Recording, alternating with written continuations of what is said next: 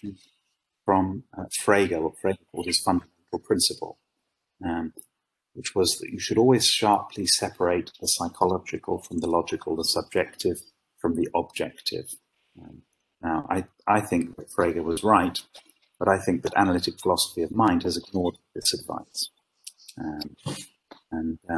My general project, which this talk today is a part, it's a part of a short book that I'm writing, is what happens if we take this seriously.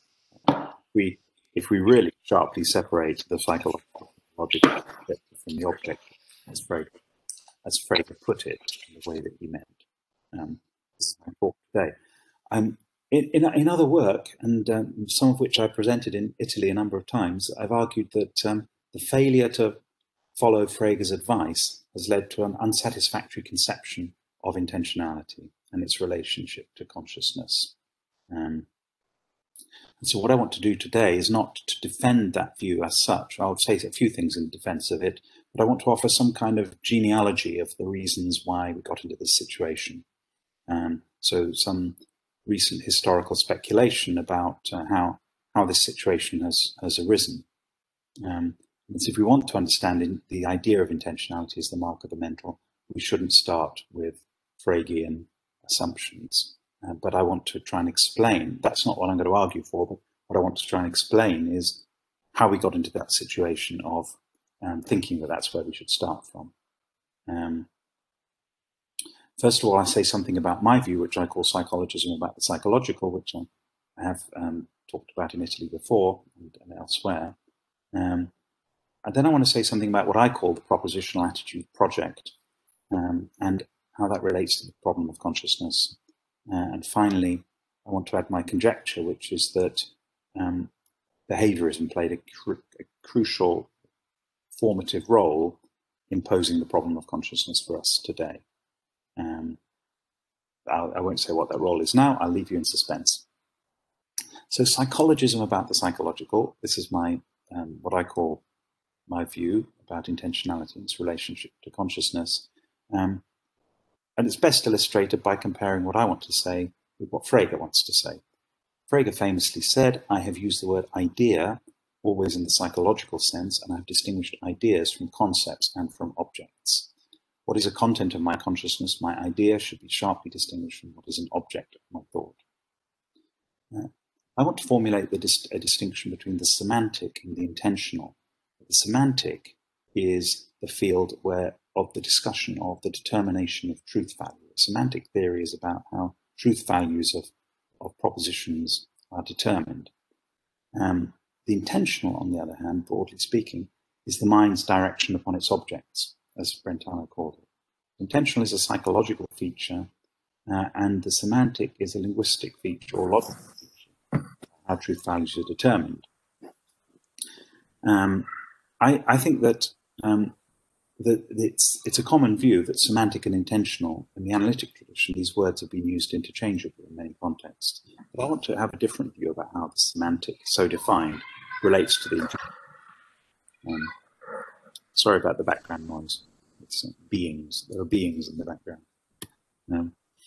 Here's semantics. This is what I mean about semantics in this context. And the word, of course, can be used to mean many things, and people can decide that it means other things.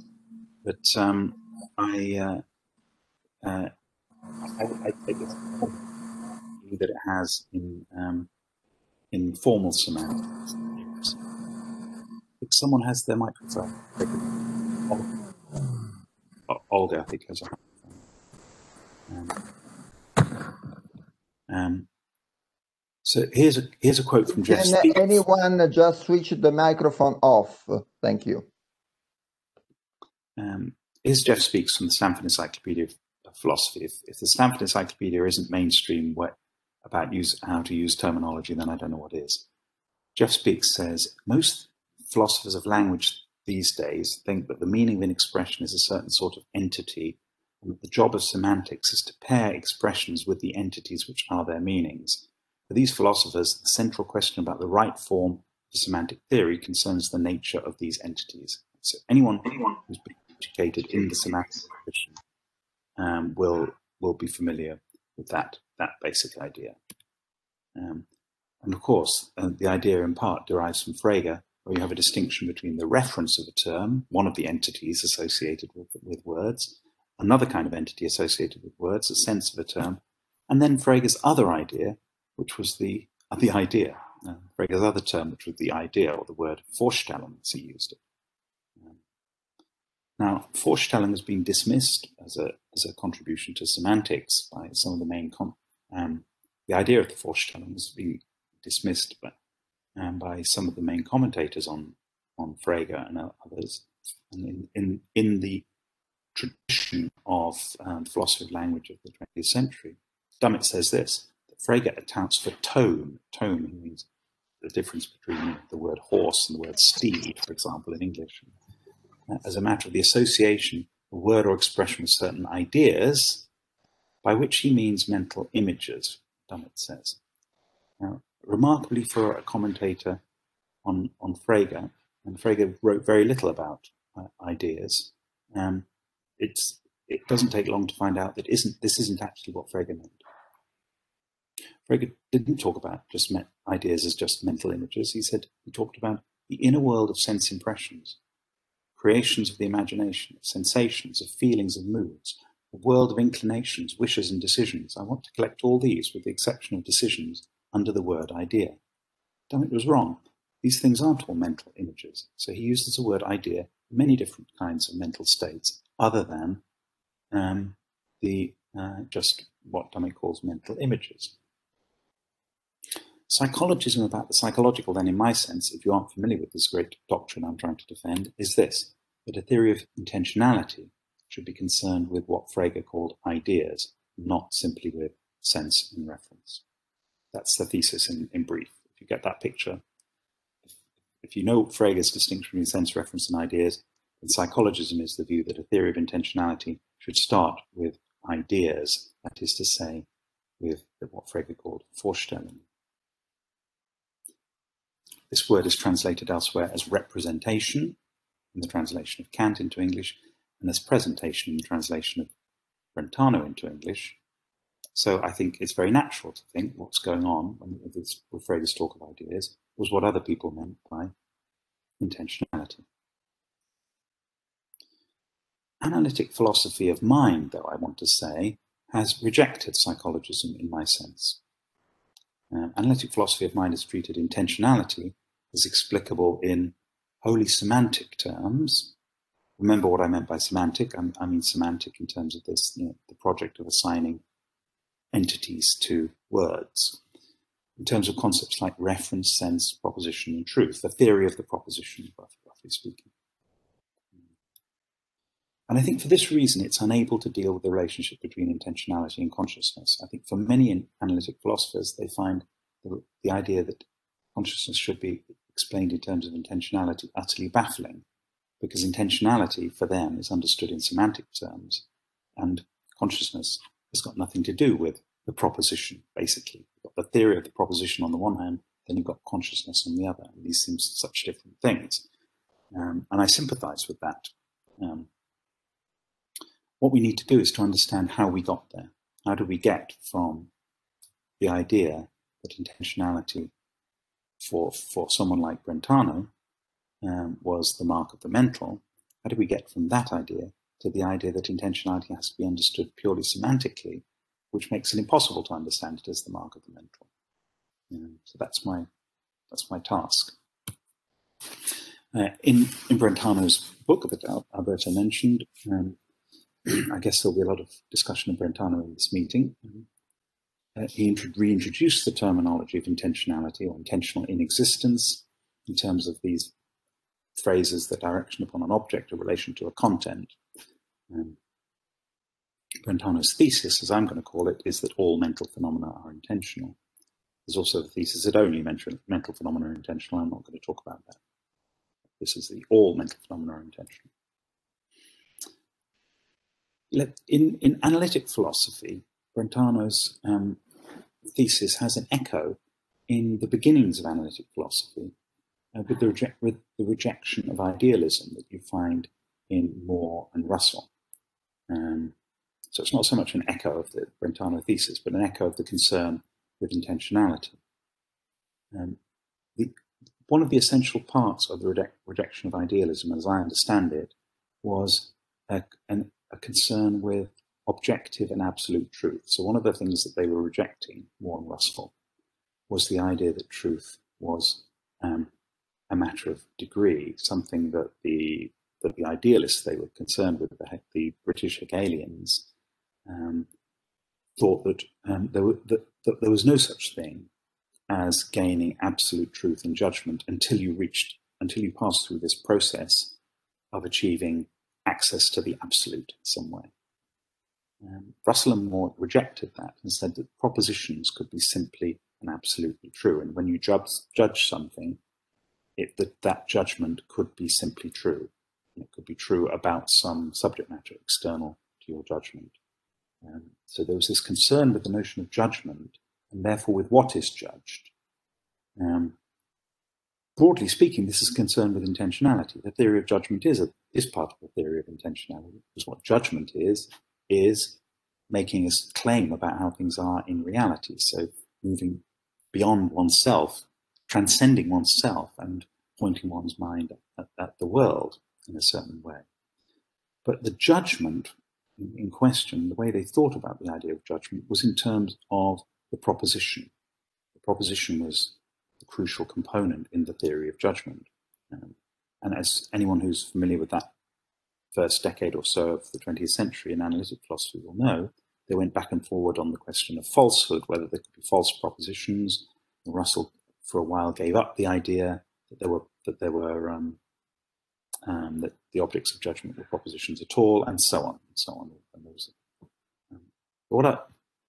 my point about this is that interest in judgment and absolute truth is also an interest in intentionality. It's formulated in terms of the proposition rather than in the way that Brentano formulated the concern with intentionality.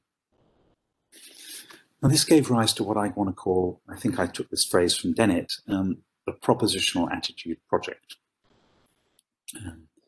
It's fair to say that the theory of intentionality in 20th century analytic philosophy was the theory of the propositional attitudes. How did this happen?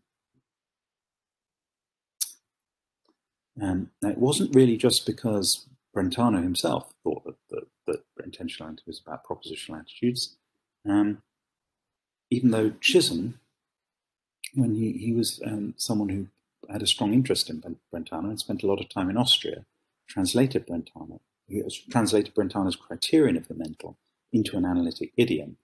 Now, I don't have time to say what that is, so if you don't know what it is, it's not very important. If you do know what it is, you know what I'm talking about anyway.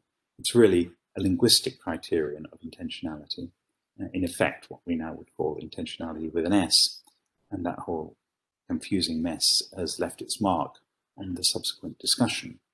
I think in those days, it was important that if you wanted to introduce some piece of terminology, you had to give necessary and/or sufficient conditions for the use of that word, and that's what Chisholm was doing with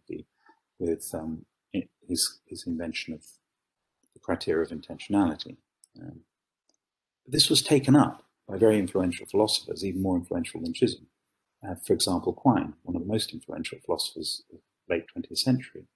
And in a famous passage in Word and Object, Quine says that the scholastic word intentional was revived by Brentano in connection with the verbs of propositional attitude and related verbs, hunt, want, and so on. There remains a thesis of Brentano's, illuminatingly developed of late by Chisholm, that there is no breaking out of the intentional vocabulary by explaining its members in other terms. So says Quine. For such an influential passage, it's remarkably full of errors. I'm going to pick out two. One is that it's true that, he's right, the scholastic word, intentional was a scholastic word, and was revived by Brentano, but not in connection with the verbs of propositional attitudes, because as most people in this group I think will know, Brentano didn't have the concept of a propositional attitude. For him, belief was not an attitude to a proposition. As for related verbs hunt and want, Brentano, as I know, the Brentano work, and there are experts here in this talk who will know more. Hunting was not one of Brentano's examples, it was one of Quine's examples, and quantifiers and propositional attitudes. So maybe he's misremembering things by thinking that Brentano wrote it, whereas in fact he was writing about hunting. His paper, Quantifiers and Propositional Attitudes, from 57 or whenever it was, begins with the example of hunting. Brentano wasn't interested in hunting. Hunting wasn't a mental phenomenon. There remains a thesis of Brentano developed by Chisholm that there's no breaking out of the intentional vocabulary by explaining its members in other terms. This isn't a thesis of Brentano's. This is a thesis of Chisholm's. It was also a thesis of Geach's in the 1950s. Brentano wasn't interested in trying to explain vocabulary by explaining members in other terms. He was interested in a distinction between phenomena, not in how to explain a vocabulary. So Quine's, the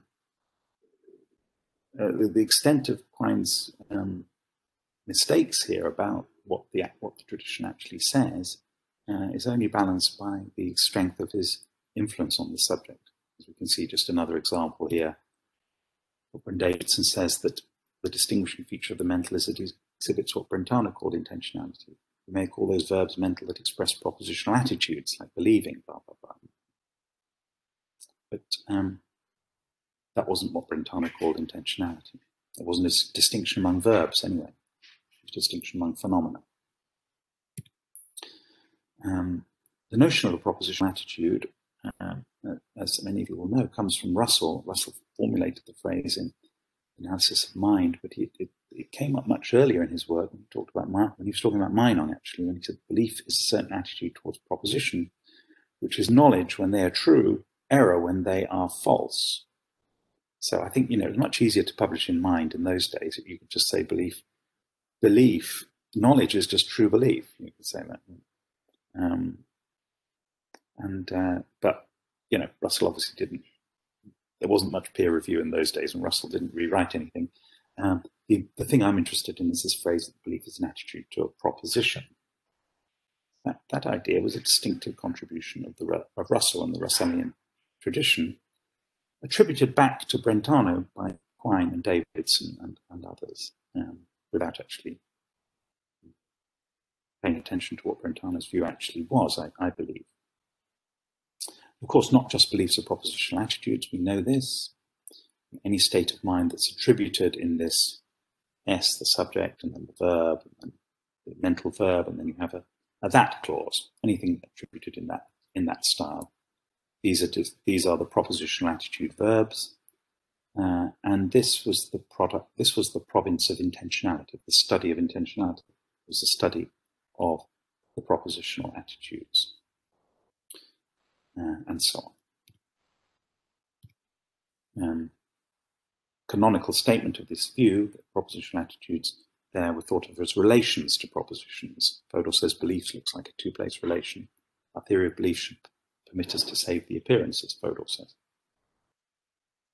I think anyone familiar with the 70s and 80s and 90s literature on intentionality will see that intentionality is a propositional attitude. It was the standard view. There are two aspects to the propositional attitude project, at least two aspects. One was that we investigate the propositional attitudes by investigating the nature of their relata. So we can ask ourselves, what are the propositions? Are propositions made of worldly objects and properties in the Russell style, or made up of senses in the Frege style, or made up of Lewis Stolnaker sets of possible worlds, and so on, this kind of thing. So it's a familiar kind of project. Notice this project is all within the domain of what I'm calling semantics. So you have a happy marriage between the theory of intentionality and the theory of the determination of truth value, or semantic. All these views, the Russell view, the Frege view, the Lewis Stolnaker view, were all about the determination of truth value. And you can't have determination of truth value unless you've got the sort of thing that can have a truth value. And that sort of thing is the proposition. So the theory of the proposition was crucial to this way of understanding intentionality.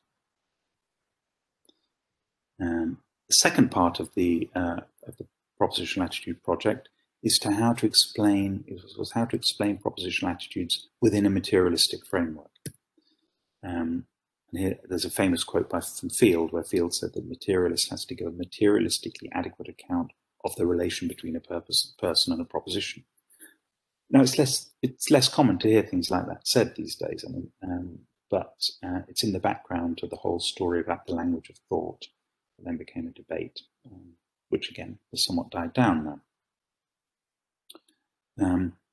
But that thing, giving an account of the relation between the person and the proposition, became known as what was meant by giving a theory of content. Okay. So here are the 4 principles behind the propositional attitude project, as I'm thinking of it. Intentional states are all propositional attitudes. Propositional attitudes are relations to propositions. The central task for the theory of intentionality is to identify the right kind of propositions. And the next task then is to give a theory or reductive theory of content. That's the propositional attitude project. Okay, now one obvious difficulty is that there seem to be many mental states, intentional states, which are not propositional attitudes: love, hate, imagining, desiring, thinking about something, and so on. And I've talked about this in some other work, and there are people here today. I'm pleased to see that Alex Krzynkowski is here, who has written important work on this and has edited a volume on non-propositional intentionality with Michel Montagu. It's an important collection and contribution. But here I want to discuss something else. I want to discuss the relationship between the propositional attitude project and the problem of consciousness, or explaining consciousness, understanding consciousness. I think that thinking about intentionality in terms of the propositional attitude can make Brentano's thesis mysterious. How could consciousness, being conscious of something, be a relation to a proposition? So how can consciousness be explained in terms of relations to propositions? How can intentionality be the mark of the mental if consciousness is part of mentality? A nice sort of expression of this bafflement or skepticism in a paper of David Papineau's. He explores this in his recent forthcoming book, actually, on perception. David says, propositions are abstract entities. It seems something quite amiss with the suggestion that my here and now conscious feelings are constituted by my bearing any kind of relation to abstract entities. And it's hard not to sympathize with that. Actually, the question of whether they're abstract or not, or relations to abstract entities, isn't quite the central problem, it seems to me, because if you have scruples about propositions, that's not quite the issue, and I think Papineau actually agrees with this. There are some philosophers recently who think that talk about propositions can really be explained or reduced to talk about types of mental states or act, or types of judgment. I'm thinking here about Hanks's book, Propositional Content, recent work by Scott Soames, for example, fairly recent, 5 years ago counts as recent. And there, Papineau's question can be raised about this too. How can consciousness be understood in terms of a type of judgment? The relationship to propositions is one issue. I think the idea of a propositional attitude being the core explanatory element is another. Let me just briefly sketch how 2 theoretical approaches to consciousness would have difficulties with this way of thinking, or rather, sorry, two theoretical approaches to consciousness would attempt to deal with this difficulty. I mean, there's a standard intentionalism or representationalism, where you think in terms of the distinct types of content and/or attitude. You understand consciousness in terms of distinct type of content and/or attitude. Or the other approach to consciousness is to distinguish the propositional attitudes from qualia. And you say, well, the propositional attitudes are one thing, but consciousness is something else. It's the instantiation of non-intentional elements or qualia. And just very briefly then, the problem with standard representationalism in this context is that the phenomenal character of conscious experience, the idea that the phenomenal character of conscious experience is identical with its representational content, faces the obstacle that apparently conscious and unconscious states can have the same content. And Chalmers made this point some years ago, and representationalism has problems dealing with this. When it comes to qualia, or non-intentional properties, the intrinsic, ineffable, non-intentional properties, I'll say a bit more about that in a minute. It's basically a sensory paradigm of consciousness. So it has difficulty understanding what it would be to have a conscious thought. Conscious thought need not involve ineffable sensory qualities. It could just involve what has come to be called cognitive phenomenology, whatever that exactly is, but the experience of coming to understand something, which can be an episode, a manifestation of a difference in consciousness. So both of those views have difficulties understanding consciousness, and propositional content, therefore intentionality on the propositional attitude view, doesn't seem like the right category of things to constitute consciousness. On both of those views, propositional content doesn't come out as a right category of thing to constitute consciousness. So it's not really surprising that philosophers like Papineau are skeptical of attempts to link content in this sense and consciousness. I sympathize with them. What we need is another way of understanding the relationship between consciousness and intentionality. So what I've tried to say so far is that if we understand intentionality in terms of the proposition, and so if our theory of intentionality is the propositional attitude project, then it'll be very hard. It's very hard to see how intentionality and consciousness can be particularly connected. So how did we? And I sympathise with that. But since I want to say that I've started with the attitude of understanding intentionality in terms of what Frege called the idea, that is to say, mental representation. And I want to say the list of those things that Frege calls ideas, they are paradigms of consciousness, sensations, episode in the imaginations,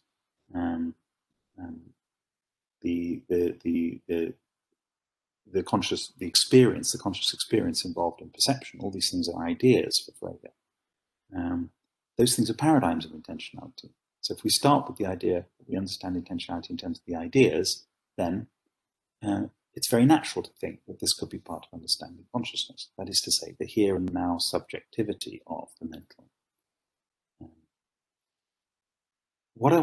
If you're skeptical about this, what I want to now do is to try and suggest a reason how we got into this situation. How did it become so difficult for philosophers to link consciousness and intentionality? And this is going to be my last point in the last 10 to 15 minutes or so. Why would it become so difficult for philosophers to link these things? Why did it become on the one hand, such a mystery for some philosophers, so baffling for some of them to see it, and so obvious for others?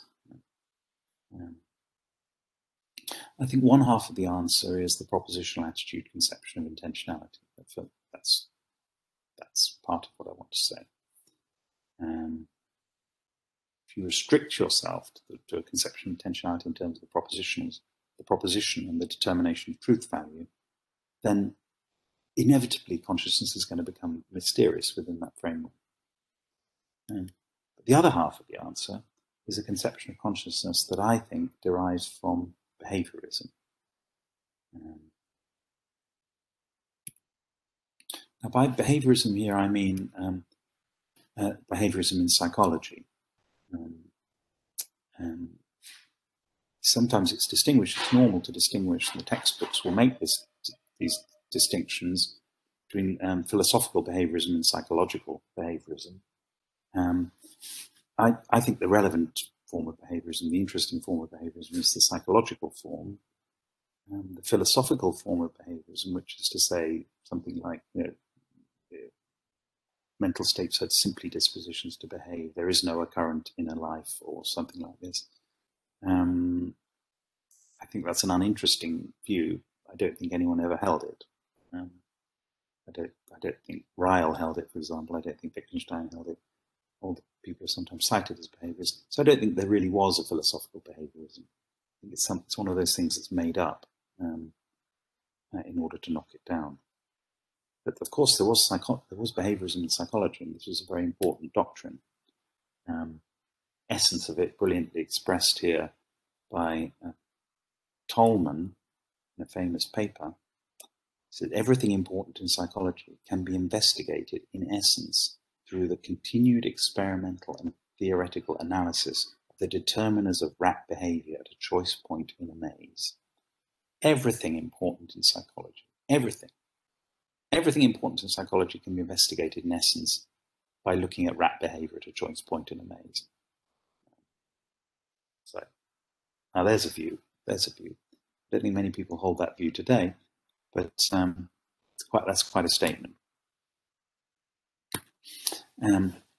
Interestingly enough, Tolman was the person who invented the term raw feels, where the raw feel was supposed to be a term for that bit of conscious experience that psychology can't study because it's private and subjective, and therefore not capable of scientific treatment, as he said. If there be raw feels correspondent with discriminate and expectations, these raw feels are, by very definition, private and not capable of scientific treatment.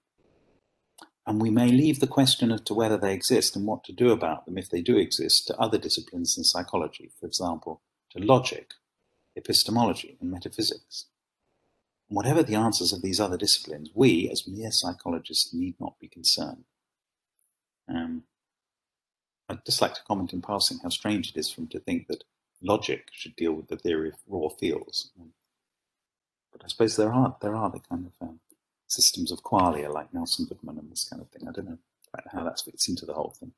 But anyway, what he's saying here, what Tolman is saying here, is that there may well be raw feels. And if there are, they shouldn't be dealt with by psychology because they're the ineffable private parts of the mental that aren't capable of scientific treatment. So this is a very, very important part of the whole behaviorist project, of course, was that all the evidence for any psychological claim should be objectively and scientifically measurable.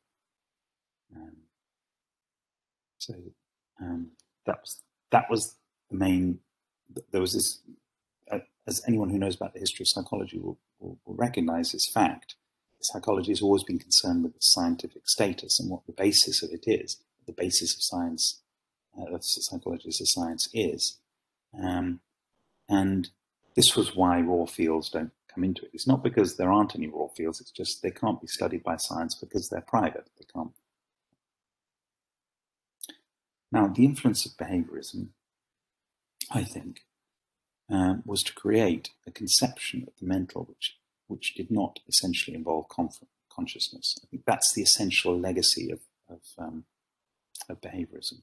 Consciousness was conceived of in terms of raw fields, and you had a conception of the mental, which thought of consciousness as kind of incidental here and not capable of scientific study. So you had this conception of what we can study in the mental, but it didn't involve consciousness. So when consciousness re-entered psychology and philosophy, and this is my conjecture, it was still conceived of as essentially independent of other functions of the mind. So I think this was the legacy of behaviorism. Even though people rejected behaviorism, when people started studying, then went on to study consciousness, they were thinking of it as something which then had to be added on to the conception of the mental that we basically got from behaviorism. Hence, qualia. That's my conjecture about where ineffable qualia come from. Ineffable qualia don't come from introspection. They come from filling the gap which was left by the reintroduction of consciousness into the science of the mind after, but preserving the conception of the mental which they got from behaviorism. That's my hypothesis. It's a big hypothesis, and there are probably lots of exceptions to it, but I'm trying to tell a story that makes sense why we got where we are today. And here's a little bit more evidence. Even among the most mentalistic philosophers, like Jerry Fodor, he has a distinction between consciousness and the rest of the mind, which which I think owes a lot to that picture that we get from Lee C. Tolman. Here's what Fodor says. It used to be universally taken for granted that problems about consciousness and problem of intentionality are intrinsically linked. Freud changed all that, he says. There's another whole big story there about whether Freud had anything to do with this at all, but let's ignore that. He made it seem plausible that explaining behavior might require the postulating of intentional but unconscious states. In fact, what was going on, I think, was that behaviorism proposed that explaining behavior, or anything that was relevant to psychology, did not require any appeal to consciousness. That was the point. Over the last century, especially in Chomsky linguistics and in cognitive psychology, Fodor said, Freud's idea appears to have been amply vindicated. Dividing and conquering, concentrating on intentionality and ignoring consciousness, has proved a remarkably successful research strategy so far. And that conception, where you think of intentionality as something which essentially doesn't have anything to do with consciousness, so consciousness has to be something additional which you study in a different way, is the thing that I'm saying is the legacy of behaviorism. You find it too in Ned Block, more explicitly, I think, even so. And Ned Block talked about what he called the greatest chasm in the philosophy of mind, maybe in all of philosophy, dividing two perspectives on consciousness. Two perspectives differ on whether there is anything in the phenomenal character of conscious experience that goes beyond the intentional, cognitive, and the functional. A convenient terminological handle on the dispute is whether there are qualia, or qualitative properties of conscious experience. Those who think that the phenomenal character of conscious experience goes beyond the intentional, the cognitive, and the functional believe in qualia. Now there it's very explicit that what qualia is, and what Block came to call phenomenal consciousness, or he's changed his views in many ways, but initially phenomenal consciousness was introduced in terms of this idea of qualia. Qualia was defined as something that goes beyond the intentional, the cognitive, and the functional. Those who think the phenomenal character of conscious experience goes beyond the intentional, the cognitive, and the functional believe in qualia. So says Ned Block. There it's absolutely clear. You've got the intentional linked together with the cognitive and the functional. Those are the things that you could study without studying consciousness, except consciousness in the access sense, which isn't the interesting sense for Block.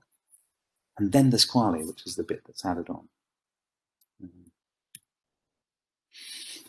So my claim is that picture derives from that picture of what I call the phenomenal consciousness as the phenomenal residue, the residue of what's left over, the raw feel, what's left over after everything else.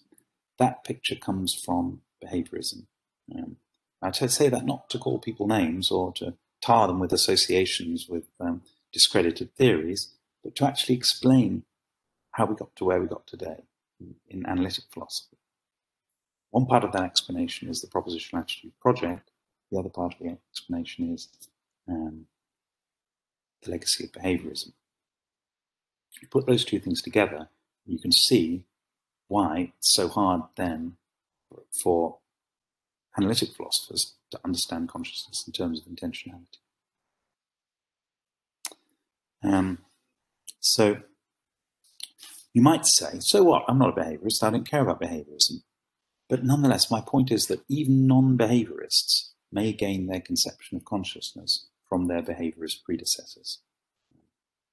I want to say this is one of the origins of notions like raw feels, qualia, ineffable phenomenal properties.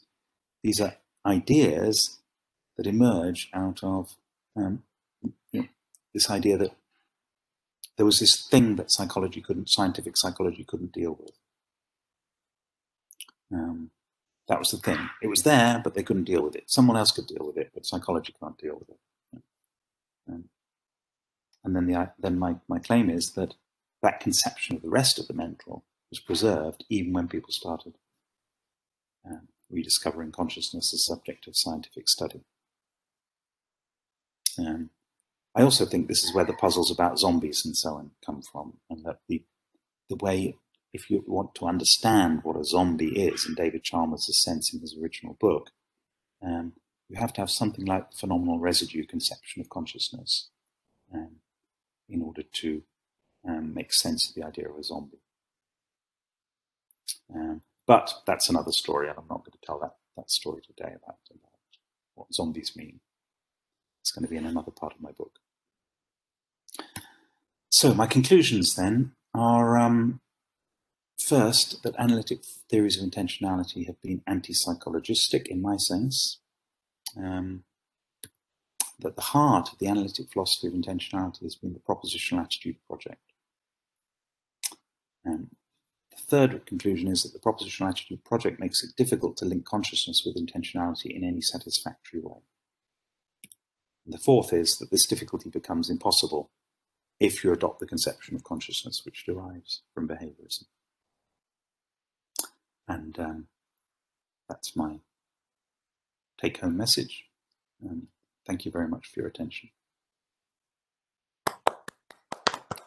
Thank you very much. Thank you very much.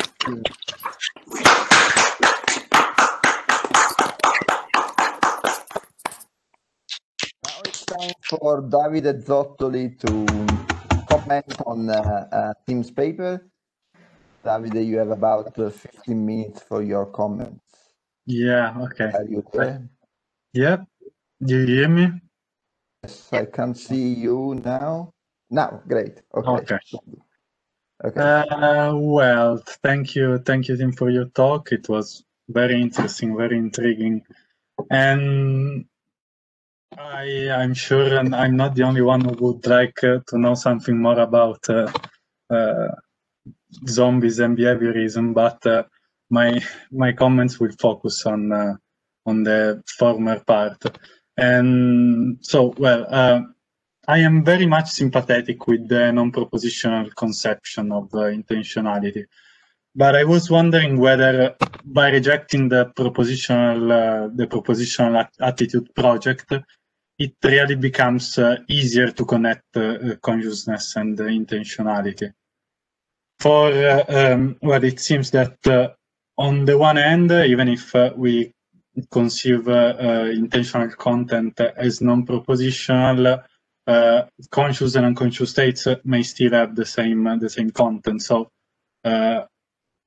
maybe a non-propositional perspective on intentionality cannot justify alone the view that consciousness is constituted by intentionality. And on the other hand, I guess that maybe what's required on top of a non-propositional conception of intentionality is indeed psychologism. But I don't see how the non-propositional view could help securing the truth of psychologism, because there may be reasons to embrace anti-psychologism which are independent of the propositional view. So that just like Frege held that psychologism about logics and mathematics was wrong because facts about logics and mathematics are true or false independently of whether anyone actually judges them to be true or false. It may be argued that psychologism about intentionality, even if intentionality is non-propositional, is wrong because there are facts about intentionality which are similarly objective. And because there is at least some intentional relations may hold independently of they're being instantiated by mental states. And well, it seems indeed that even the two fundamental features of non-propositional intentionality, namely aspectual shape and the possible non-existence of the intentional object, can be exemplified by non-mental representations just as well as by mental representations. So even though clearly non-mental representations have derived intentionality, since they acquire their intentional properties in virtue of our ascriptions, once those ascriptions are made, it seems that non-mental representations can have their intentional properties independently of whether minded subjects are actually present interpreting them. So it seems to me that even if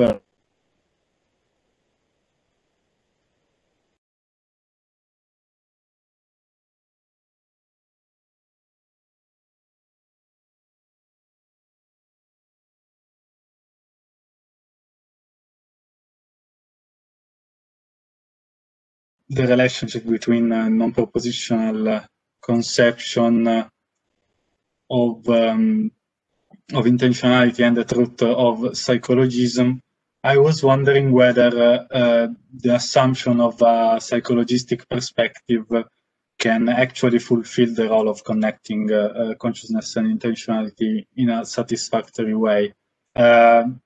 Because it seems to me that once we assume that intentionality necessarily involves some kind of, let's say, subjective presentation, there are two options. So either one takes the kind of presentationality to be coextensive with consciousness or not. And both cases seems to me somehow problematic because in the first case, the nature of the connection between consciousness and intentionality would be clear, obviously, but of course the intentionality of unconscious mental states would be left unexplained. And in a second case, if it could be possible to introduce somehow the notion of unconscious presentation, so making justice to the intuition that there are unconscious intentional states, I was wondering whether it would be possible then to account for the difference between conscious and unconscious presentation. So in these options, it seems like we are back again where we started. So with a notion of intentionality, which cannot draw the line between conscious and unconscious mental states. That's it, I'd say. Okay, thanks a lot, Davide. Before starting the general discussion, if you want to say something in response. Thank you, Davide. Thank you very much. That's really great comments. Thank you. Let me just say two things quickly. In your first set of comments, you focused on the contrast between the propositional and the non-propositional. And I totally agree with you there. And I think maybe in my presentation I didn't make this clear enough, that so the idea isn't that we will save intentionality as the mark of the mental by turning to the non-propositional form of intentionality.